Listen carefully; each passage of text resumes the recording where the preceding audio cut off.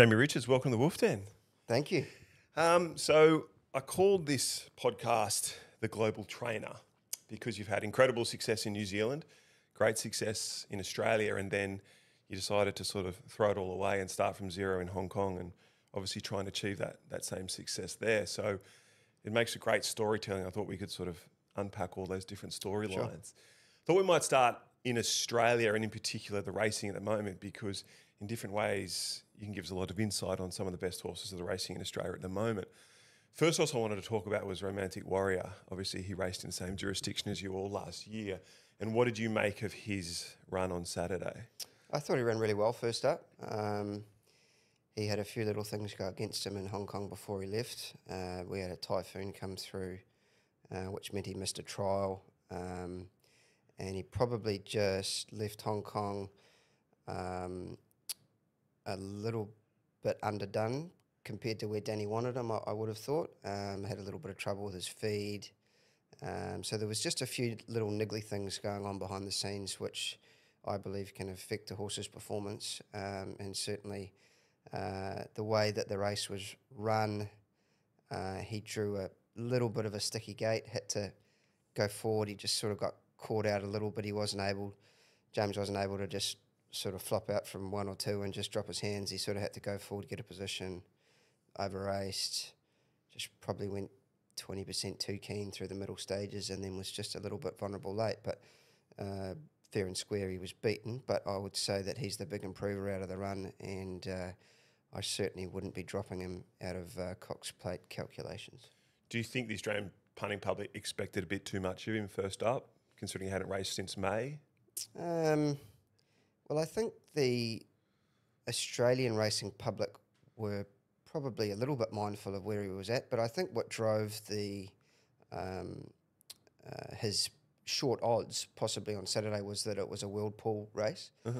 So there would have been a lot of money from Hong Kong coming into that pool, which probably, I would say, made him shorter than what he would have been if it was just an Australian tote, without international participation. So look, I don't think people would be disappointed. Obviously, they want to see horses from our jurisdiction go and race and perform. But the odds of him winning, I think there'd been something like 47 runners from Hong Kong and one horse had won. So it was going to take something very special for him to win that race. He ran well without winning. So, as I say, I think there's improvement to come. I'm sure if they were able to find a suitable race that was perhaps over a mile rather than 2,000 first up, that may have suited the horse better. But just with the way that Danny and James and the owner had planned it, I'd say there'd be significant improvement into the Cox Plate. Yeah. Are you across the Cox Plate form? Have you got a tip for us? Or I follow it. I think after Saturday you're going to know exactly where you're at. I think Mr. Brightside seems to have gone to another level this preparation. I think the boys have done a great job with him. He's racing really well, so he's up here for the King Charles on Saturday, which will be interesting. And then obviously you've got Amelia's Jewel running in the Toorak on Saturday as well. And just watching her gallop at Caulfield there on Twitter this morning, she looked like she was going really well. So there's a few different moving parts, and then you add a couple of internationals in. Obviously, Gold Trip was massive in the Turnbull. Where does he go? I don't think they've decided just yet. So there's a lot of things going to play out in the next week or 10 days. It's going to be a great race. It is going to be a great race, and it deserves to be. It's a high pressure race. Looking forward to watching that. Yeah, and we can talk about a horse who's going to race on Cox Plate Day in the Manikato, Imperatriz. So a lot of people wouldn't know, but a lot of people watching this podcast would know, but you actually trained two of the best horses in Australia before you went to Hong Kong. I Wish I Win and Imperatriz. Firstly, with Imperatriz, were you surprised how well she went in the McEwen first up? No, I think Mark and the team there at Te Akau have done a great job with it. She was a 3-year-old when I was there, and because the prize money races in New Zealand are sort of geared around a mile, 14 and a mile, and we were sort of trying to get her to run that trip, and she won her Group 1, and then she's been able to sort of be freshened up and brought back and trip, and most of the I'm Invincibles are good sprinters. So first up, everybody's seen what happened with Giga Kick and this and that, and it just mapped perfectly for her as soon as she got his back, and then she was able to let rip. He was a bit vulnerable first up, and then obviously pulled up with that issue. So she's a wonderful mare. She's got a great turn of foot, and she's been very well managed by the team there, and seems to handle the valley really well. So hopefully she'll run really well again this coming week. Or when is that? Is that? Yeah, I think they've changed it, right? So it's the same day now. I'm pretty sure it's on Cox Plate Day. Yeah, so that'd instead of the Friday night before. Yeah. Yeah. And we're going to talk about Tiako and the Tiako operation soon, but did you guys buy Imperatriz as a yearling? Yeah, Dave bought her at Magic Millions, paid 360 grand for her. So she was I guess a medium sort of budget play for an Iron Invincible at that stage. I think if you went to buy her now that he's the champion stallion, you'd have to pay a lot more for her. But she wasn't a big, strong sort of filly. She was well proportioned, medium sized. She came out and raced really well as a 2-year-old. Won her first couple of starts. I think she won the Eclipse at Ellerslie on New Year's Day. So she always showed a lot of ability. Had a few little niggling issues up high behind, but as I say, I think credit to Tiako and the team there. They've done a wonderful job to manage her and keep her sound. And she's obviously going really well. And so what you talked about then leads me to another question, which is, when do you know that you've got a superstar? So, Imperatriz, absolute superstar. I Wish I Win, absolute superstar. Both of those horses, you would have had a lot to do with them very early on in their education. And in general, all these good horses that you've had, when do you know that they're going to be absolute top liners? I think most of them show it reasonably quickly.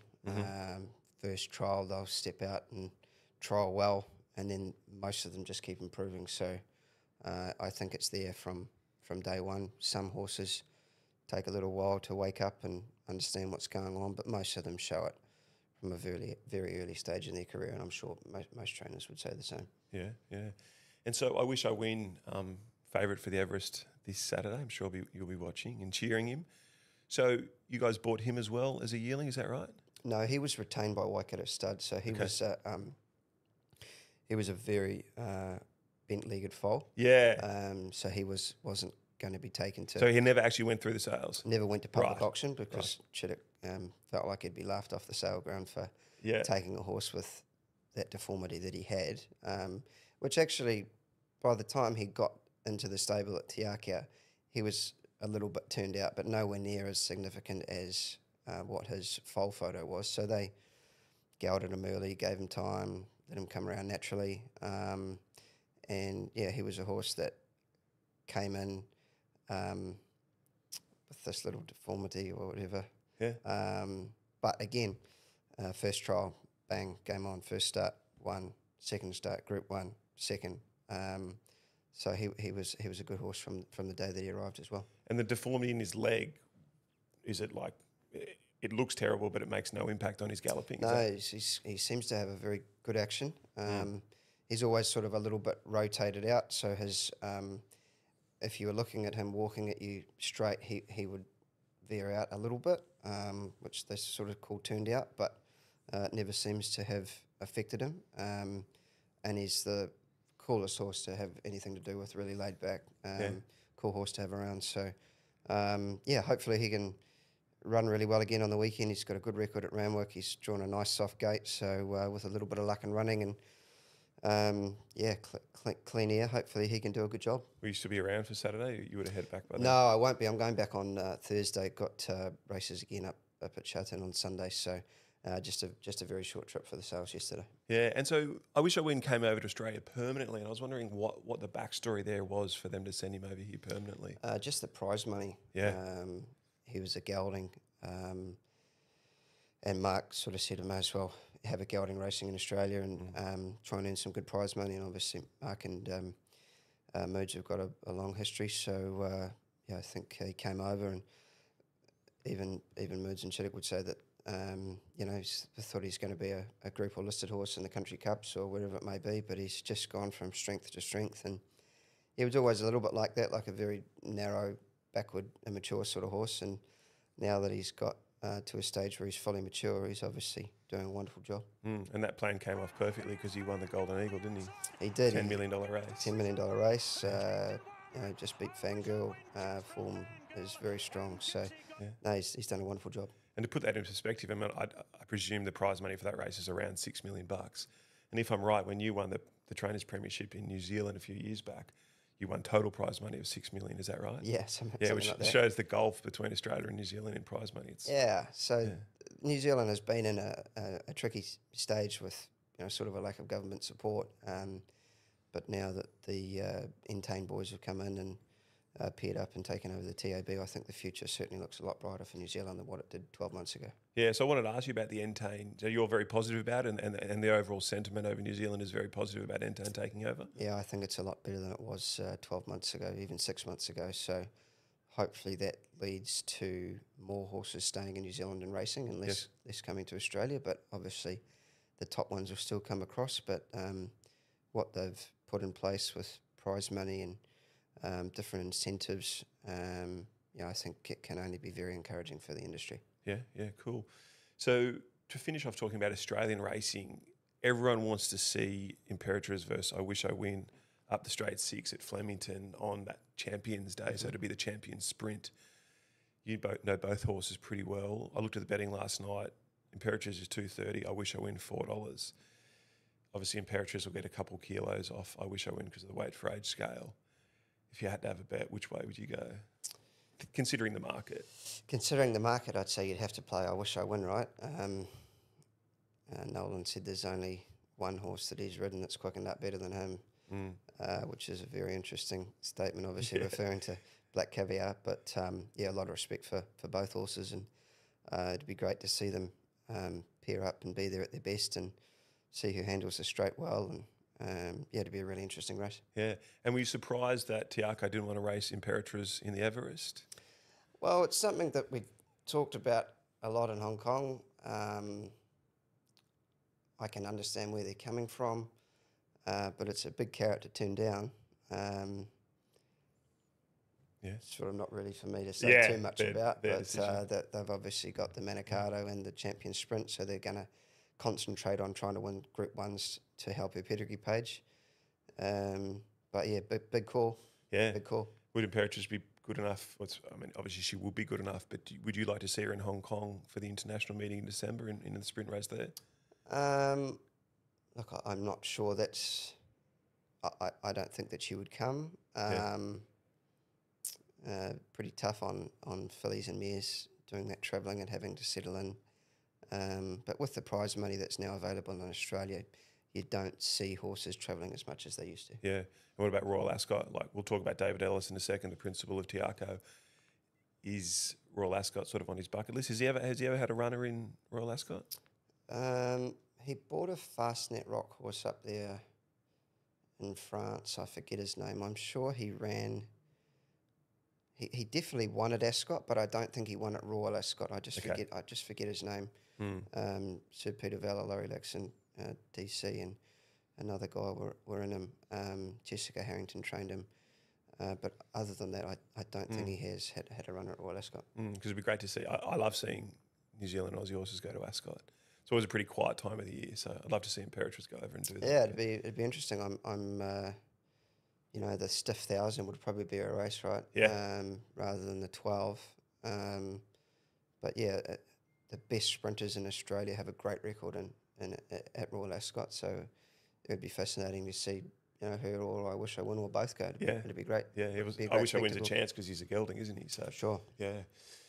So if we sort of move towards your time in New Zealand, and I wanted to start by talking about Chris Waller, and I heard in one of your other interviews that you said that you had mimicked to a degree the way Chris has placed horses and maybe also his training methods and stuff. Have you watched him a lot over the last decade as his rise to sort of hyper success? Yeah, when I was given the opportunity to train at Tiako in a junior partnership role with Stephen Ortridge, I was a very keen racing man, understood horses, but didn't understand a lot about programming and distances and trying to get the best out of your horses. So I spent quite a bit of time going through the Racing New South Wales website, seeing where they trialled, how frequently they trialled, then when they raced compared to when they trialled. Obviously, I didn't know what work he was doing with them in between times, but I just got a bit of a foundation that, 2 trials, maybe a half-mile trial and then a 1,000-metre trial a fortnight later, and then maybe a race 10 days after that sort of seemed to work pretty well. So that was something that I was quite keen to do. And just for a young guy coming through, I just thought it was a good place to try and learn a little bit. I sort of spent quite a bit of time on my laptop studying. Yeah. And then obviously with Te Akau, David was handpicking 30 or 40 yearlings, and then you were getting 20 nice yearlings or whatever it was from breeders. And although, we were placing them right and doing things well, that, we had some really good stock as well. So it was a melting pot of making sure that you were doing the small things right and placing the horses where they're going to be competitive. And they've got a fantastic system, fantastic staff. It was a really enjoyable time at Te Akau, having so much success. And tell us a bit about David Ellis. So, he's not as well known in Australia as he would be in New Zealand, but we certainly see him pop up at the sales and whatnot. I mean, has he just been in horse racing all his life? Like I was reading up on him last night, it sort of said 40 years ago he got into racehorse ownership and wanted to share the experience with others, and has that been the Te Akau path ever since? Yeah, so DC, that Dave was first and foremost a farmer. Mm-hmm. So his main background is in sheep and cattle. First and foremost, he is a farmer. That's his passion. He loves being out on the farm. He's mad on grass growing and fertilising and watching the weather and seeing when the rain's coming and making sure that the stock have got enough grass and water. And his farm at Te Akau has to be seen to be believed. He's got 4,000 or 5,000 acres there, and you can pretty much drive around the whole farm without opening a gate. Yeah. So that's a pretty special place out there, and I think one of the good things about Te Akau is that the horses go out there and spell, and they're on really good clean grass and plenty of hard feed, and they always come back and look really good. And I'm sure that's part of the success of the stable, is having that sort of world-class spelling facility that's never sort of what I would say horse sick, like has too many horses on it. It's always cross-grazed with cattle and sheep, and the horses always spell really well there. So he's been a keen racing man all the way through. His first proper one was Te Akau Nick, who was Gay's first Group 1 winner in the Metropolitan. Ran in the Melbourne Cup, ran second. He's a very good old horse. And then that sort of got Gay going, didn't it? Yeah, it did. Yeah. And Dave and Tommy Smith were great mates.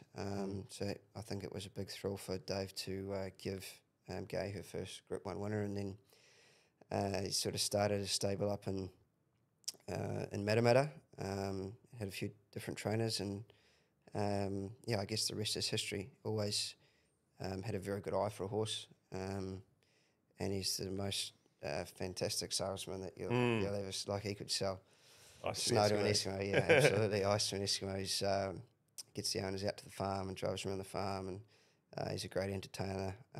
Now Karen's involved in selling as well, and she's a fantastic saleswoman. So they've got a really good team there, driven by good results from the racing stable, and then buying good quality horses. So it's a really good recipe for success. Yeah, I heard you say that Te Akau's success is won or lost in the yearling sales ring. Is that correct? Yeah, I believe, and Te Akau believes, that the winning post is in the sales ring. If you're buying the right horses, then you're always going to have nice horses in your stable to train, and hopefully have success on the racetrack. So it's certainly a very important part. You can't sit back and wait for people to send you horses. You've sort of got to get out there on the front foot and try and buy. And I've tried to do that a little bit from a Hong Kong perspective as well. But those things take time. So certainly buying good quality yearlings and having a bit of luck as well is very important. Yeah, and David has a crack at the sales. He's a lot of $1 million horses, a lot of success over the years, probably more than his fair share of success. What was the process when you were buying for Te Akau? Like, I know there's a lot that goes into it, but in its simplest form, what did you guys do at the yearling sales to try and find the best prospects? I think we had a really good team, so Dave always had the final decision, but Mark is a very influential guy called Joe Walls, who's the chairman of New Zealand Bloodstock. Him and Dave look at all the yearlings together. He's got a great eye for an horse, and he's a good friend, so he certainly deserves to have a bit of credit for picking out some really nice horses. And then got a really good vet, Doug Black, and his team. So yeah, I think overall just having a good team of people, and then having a big boss at the top there that was fearless in his approach to trying to buy the best horses to have in the stable, forming stallion syndicates to buy the $1 million colts, or forming filly syndicates to try and buy the best fillies, but then also buying some inexpensive horses as well to create new ownership opportunities for people that were sort of first timers. Because Tiako is for everyone, isn't it? Like it is, yeah. And I think it can never be underestimated, the success that he's had with cheap yearling purchases. I remember back in the very early days before I got there, probably before I was even born, was a horse called Integrate, who I think he paid 20 or 30 grand for at the Magic Millions sale, and she went on to win an awful lot of money in a lot of races. So he's got a great eye for a horse, does a lot of research on pedigrees and a lot of homework, but also can pick a cheapie as well, which I reckon's really cool and something that can never be underestimated. And so you sort of rose to the top of Tiako around sort of 25, 26. It's very, very young to be given the reins of a huge operation like that. Did you have to push really hard to be given the job, or was it? So I was training in partnership with Stephen Ortridge, who's a good friend and a great mentor, taught me a lot. So we trained in partnership for a couple of years. Then there were a few little things that happened, just a few little niggly things. We missed a couple of late nomination fees and stuff like that. And Steve just got to the stage where he's happy just to sort of take a bit of a step back. Said, I don't really want to be training that many anymore. And it actually ended up really well for Steve, because he went and worked for Kevin Hickman, and he ran the Valachi operation for a while, and now he's just sort of doing his own thing. Got a lot of respect for Steve, and as I say, taught me a lot. So then I sort of took the opportunity to train on my own, which was massive. And big thanks to Dave and Karen and Mark Walker, who was up in Singapore at the time, for being afforded that opportunity. And then, as happens when things change, staff leave, people think, young fella not going to make it. So I had to call on some family and friends to come give me a hand. So my dad came and worked for us at Tiako, and my sister came and helped out in the office, which were two pretty important parts of the success. And obviously Dave was very heavily involved, and always a good sort of sounding board. So there was some testing times in there when you're a young fella and things aren't going right, but also a lot of success that was very enjoyable as well. Yeah. And was life more intense as a trainer for Tiako than it is now as a trainer in Hong Kong? Is it? I think both places are intense for different reasons. Hong Kong, you're not training as many horses, you're not doing as much travelling. In New Zealand, you're racing every day. You're working a lot more horses. Long distances. There's a lot of other things happening. You're worrying about staff and all of those sorts of things, whereas in Hong Kong, the jockey club look after all of that side of things for you. But I would say both high-pressure jobs, but in different ways. And so it brings a question like, why walk away from, was it the last season in New Zealand, you trained 160 winners, won the premiership easily, broke the record, 160 was a record, and then you walk away from all that to go and start all again in Hong Kong. Why? Yeah, I just sort of got to the stage where we felt like we'd achieved all we could achieve in New Zealand. Obviously, things weren't great then in terms of prize money. We were looking at, Tiako were looking at setting up a stable in Australia, which they've subsequently done. We were trying to get some boxes in Sydney and weren't able to. And I just sort of felt like it was an opportunity for myself and Danielle to stand down our own 2 feet, have a crack, and pit ourselves against some of the best trainers in the world, and it just felt like it was the right time to try something new. Mm. And so on that, like obviously Hong Kong's home now for the next decade, however long, but do you look at racing around the world and look at other jurisdictions, Europe, Japan, even America, and think that one day you'd like to train in one of those jurisdictions? Probably not. I think once I've done my 10, 15, 20 years in Hong Kong, however long it is, I think that will be enough. Yeah. And I'd like to enjoy, a nice retirement and do a bit of travelling and do all of those sorts of things. So I think once I'm finished in Hong Kong, that'll probably be it. Yeah.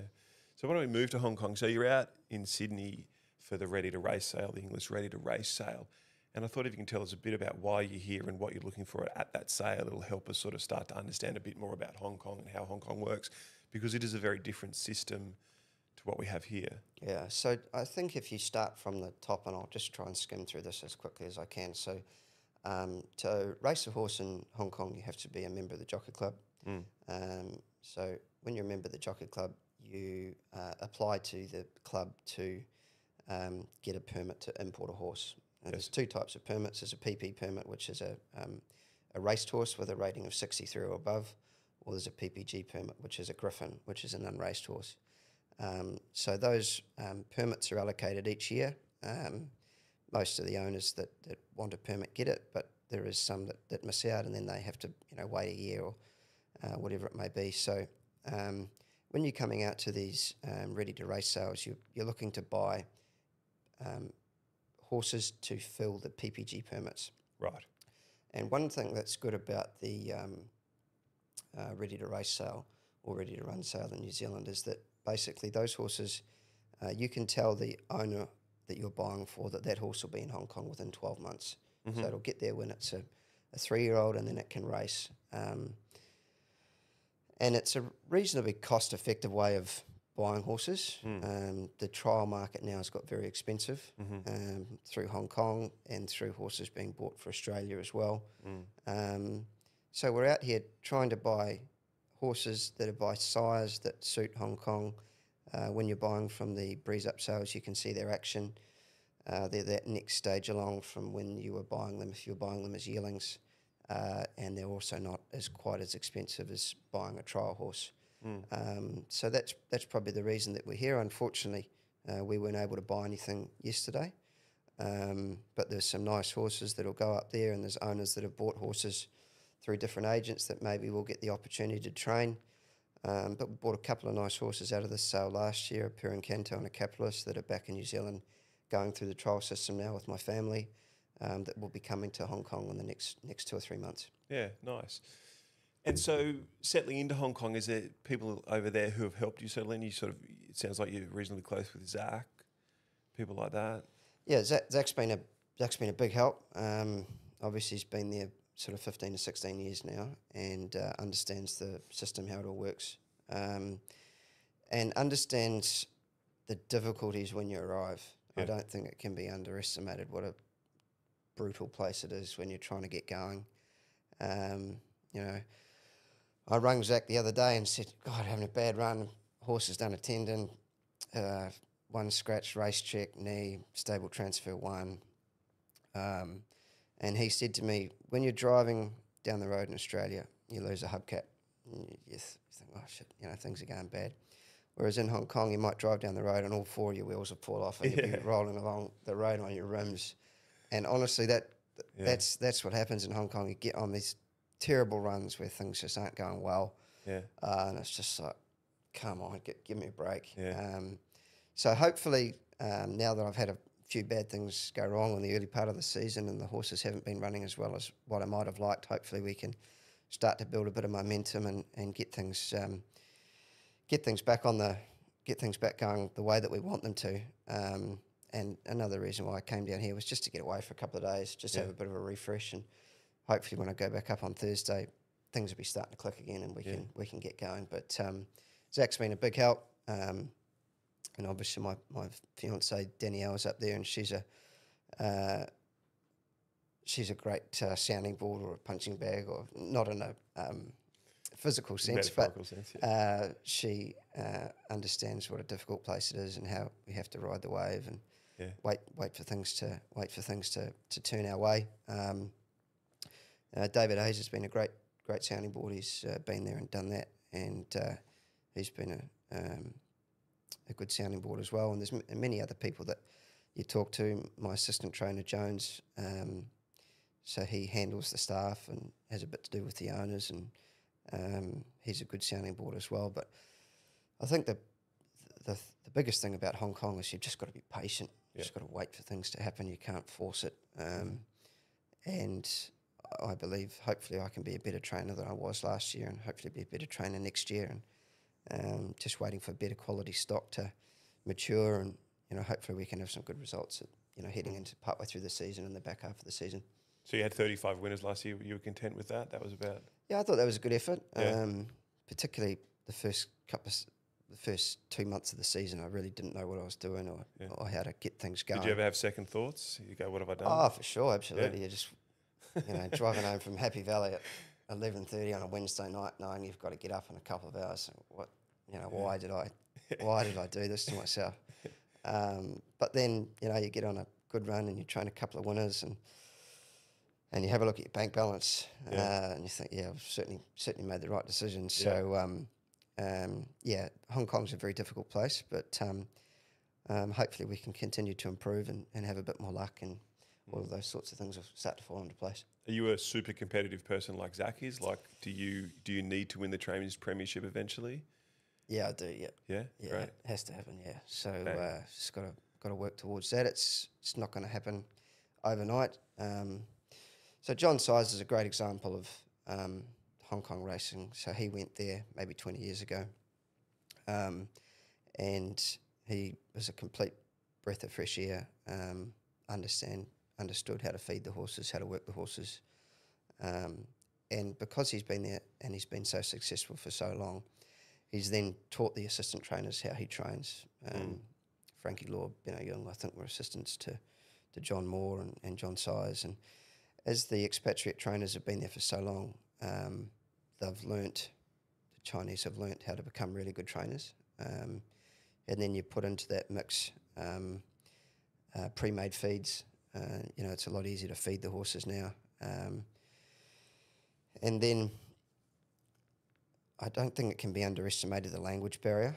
The Chinese trainers are really, really strong now. So I'm trying to learn a little bit of Cantonese, which is a very difficult language. And they speak so fast. Oh, they speak fast, and you go through the premiership. So John Size last year, but then the 5 or 6 after that were all locals, including Casper, who's sort of, you could say he's born and bred in Hong Kong, could speak Cantonese. So there's a lot of challenges up there. The Chinese are very, very strong trainers now. Whereas when Size or Moore first arrived, perhaps they weren't. And I think that just goes to show that the Jockey Club have brought the right people in to make their product better. And I think everything comes back to educating the local workforce to make the local workforce better. The expatriate jockeys coming in have certainly taught the local jockeys how to be better. And you look at Vincent Ho or Derek Long or Matthew Chadwick or whoever it may be, they're world-class riders in their own right now. Vincent's been competitive in Japan. Chadwick went and rode in the invitational race there at Ascot. So the place is very, very competitive.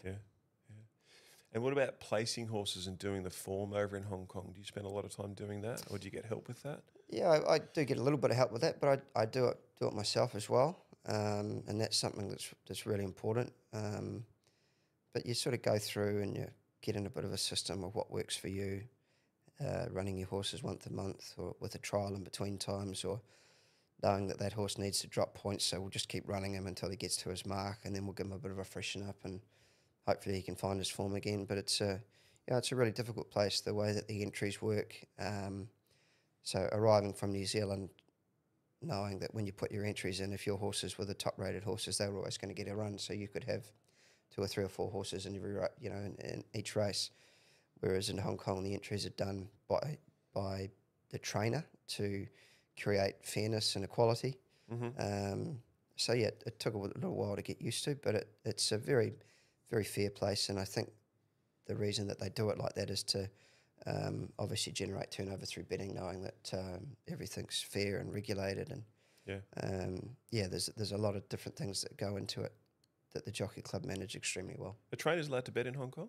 They are allowed to bet. I don't bet. I believe I've got enough to lose or win with the prize money, and I hate giving it back. So I don't bet. But there's a few trainers that do, and that's up to them. Yeah. So a couple more simple questions to finish off. Are you an All Blacks fan? I am an All Blacks fan. Yeah, looking forward to big game on Sunday morning. Sunday morning. Yeah, hopefully we can keep going. I think leading into the World Cup and getting a flogging, and then France smashing us in the first round's been a wake up call for the boys. So hopefully they can get going. It's unusual that the All Blacks are the smoky of the tournament, but they could just duck and weave. Yeah, that's right. And there's obviously been a lot of conversation about coaches and key players and motivation and all of those sorts of things. But hopefully the culture's there, and hopefully they can lean on each other and continue to work their way through until hopefully the semi and then into the final. Yeah. Could you see yourself being the All Black coach when you're finished in Hong Kong? Oh, no, not at all. No, I actually got invited along to speak to some rugby coaches in Hong Kong the other day, which was quite cool. And I said, I am a coach, right? But I can't interact with I can't interact with my staff, and I can't interact with my horses. So it's very difficult. So you have to learn to read horses' body language, and then you need your riding lads and your head lads and your AT to be able to translate and get the Marfoos to sort of do what you want them to do. So the Marfoos are the what we call stable boys. So yeah, Hong Kong's got a lot of challenges. Yeah. And the final question, so you sort of said that, probably 10, 15, 20 years from now, you'd like to sort of take the foot off the pedal. And is there a particular part of New Zealand where you'd love to go and settle down and, have it set yourself up? And well, that'll be interesting. The pace of life in Hong Kong is very different to New Zealand, very different to anywhere else in the rest of the world. And whether retiring in New Zealand is going to be where we want to be, or whether we want to retire somewhere here like Sydney, where we enjoy the weather, enjoy the city. So whether it's Australia or whether it's New Zealand, or whether it's doing some travel and watching kids grow up, or I don't know what it looks like, but we'll certainly we've got a long road to go to be thinking about that. But yeah, there's plenty of conversations to be had around that in the future. So could be anywhere in the world. Could be, yeah. We love Australia. We also love New Zealand. We've got a lot of friends here in Sydney and in Melbourne, and obviously a lot of family in New Zealand. But those New Zealand winters, they're a killer. Yeah. I hate that. I hate the cold. So we'll just have to see how it all works out. Yeah. Well, thank you very much. Everyone's enjoying watching your rise and your professionalism and your motivation. So keep it up. Long way to go. You've done really well so far. So thank you. Thank you. Good luck, buddy. Cheers.